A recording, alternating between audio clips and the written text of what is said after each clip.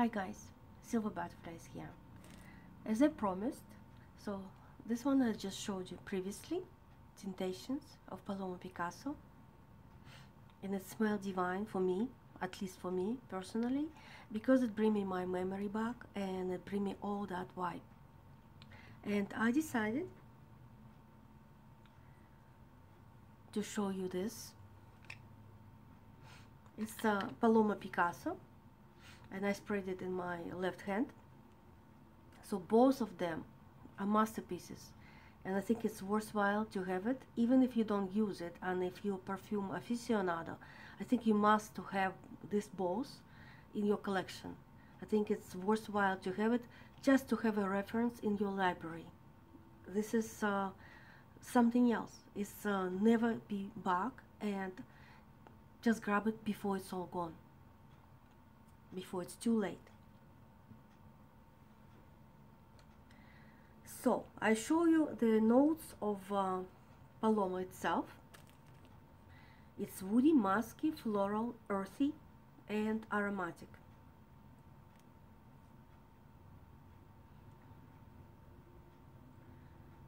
So this is little prehistory. The perfume created by Paloma Picasso, the daughter of famous painter.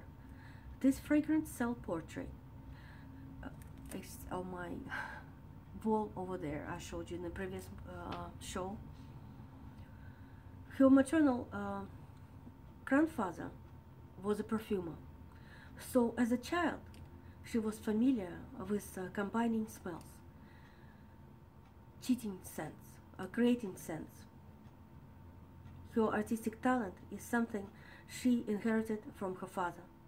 Therefore, she was very successful in her work as for jewelry designer for Yves Saint Laurent and Tiffany.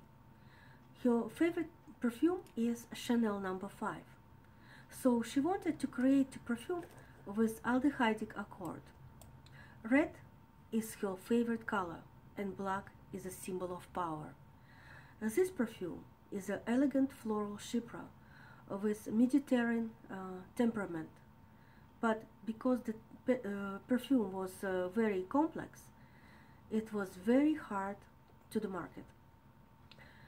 She was afraid that her associates would change the formula, but luckily this didn't happen. The fragrance opened with fresh and spicy note of coriander, angelica, and carnations. Aldehydes are in harmony with ylang ylang, jasmine, and hyacinth, and woody notes of oak moss, patchouli, and sandalwood, vetiver, and tobacco blend with original animal notes, castoreum, civet, and musk. Launched in 1984. And strange, Paloma Picasso wasn't flashing herself as much in society, although she is literally diva herself. She is so pretty, she is magnificent, she is so mesmerizing, and I like to look at the magazine with her picture, and it's very sad, but people not appreciating it as much as like back in the day. But it's so mysterious and so sexy, both of them. But Paloma, every person who collects perfumes should have that one, even if you don't use it, even if you won't like this bitter, very dark perfumes, you still must have it, at least one little miniature, just to have some comprehension of that time, of that era, and you know, the sense, you know, the air of the time. I'm sorry, I'm still with a husky voice because I had like reflection of flu, but I so wanted to give this reportage. I leave you as that for now. I'll tell you more later about perfumes, and I wish you all the best. I'm your Silver Butterfly. Have perfumes, have fun. Bye for now.